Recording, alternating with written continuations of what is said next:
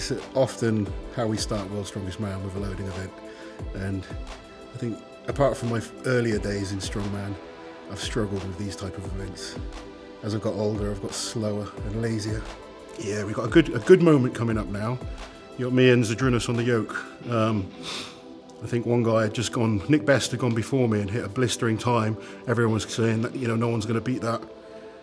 And then I come and smash it, break another world record on the yoke. It's funny because like you watch back and it's like, oh, that's me. But you're so kind of involved in the actual moment at the time. You know, I've said some stupid things. I think there was a squat video there, and I'm just kind of going about how I've got the strongest legs in the world. And you just, you know, I'm a heart on the sleeve kind of person. I kind of go with that moment, and you can always tell by my face how I'm feeling.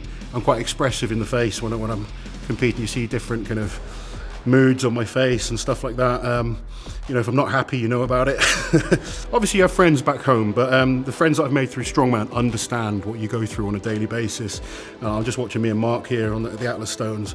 He's become a great friend of mine. Mark's someone that I looked up to. You know, he's been competing longer than I have, and he's someone I looked up to when I was first getting into the sport, and just a really, really nice person as well. And I've met so many cool people through Strongman.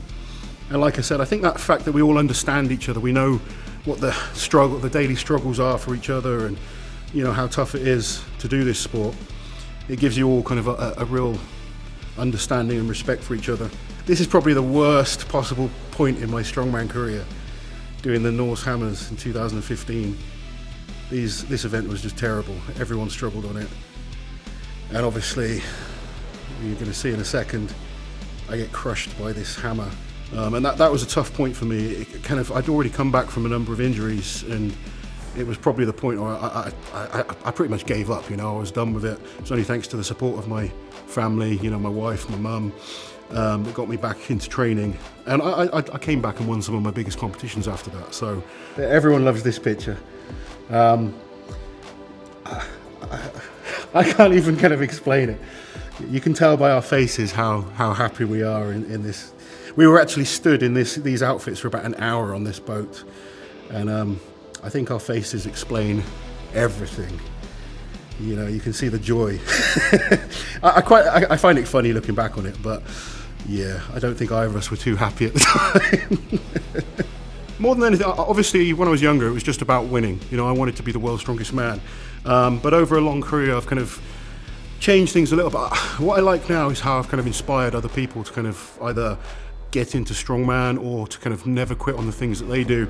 I think that fact that I've kept coming back from so many knockdowns has probably been my legacy more than anything. You know, I've won some fantastic competitions over the years. You know, when I get people message me telling me that I've inspired them and, you know, it's helped them in their walk of life, that means more to me than any titles do. So for me, definitely that's kind of, you know, what I want my legacy to be.